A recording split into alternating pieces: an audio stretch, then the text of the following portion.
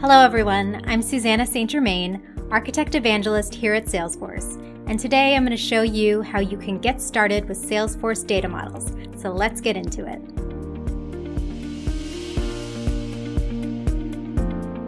Salesforce Data Models used to look like this. Static images, that's it. But today, Salesforce Data Models are dynamic. You can view them on the web, you can download them, and you can also customize and extend them with a tool like LucidChart.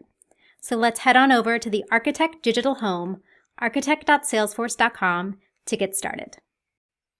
From here, I'm going to click on Design, then Reference Architecture Gallery.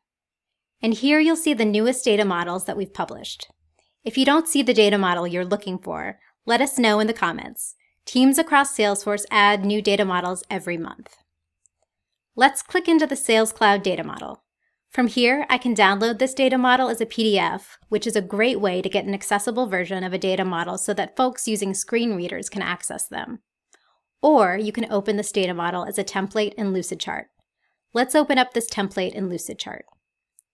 From here, I can view my data model, and since it's a LucidChart template, I can also customize and extend it using shapes from the Salesforce Diagrams kit of parts.